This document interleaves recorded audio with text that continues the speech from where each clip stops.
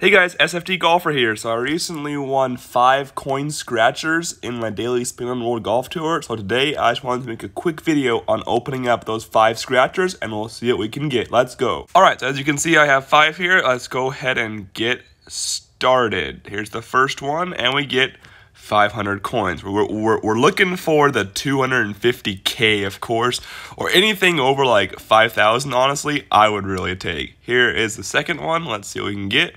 We get 1,000. Okay, we're going up. Let's go. As we continue on, the next one, 500 again. Come on, we got 2 more. Can we clutch it up, please?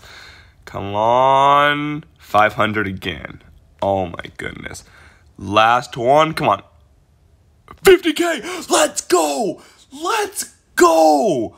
Oh my goodness. I did not think we would clutch it up, and we literally did. 50,000 coins from the last scratcher of my 5.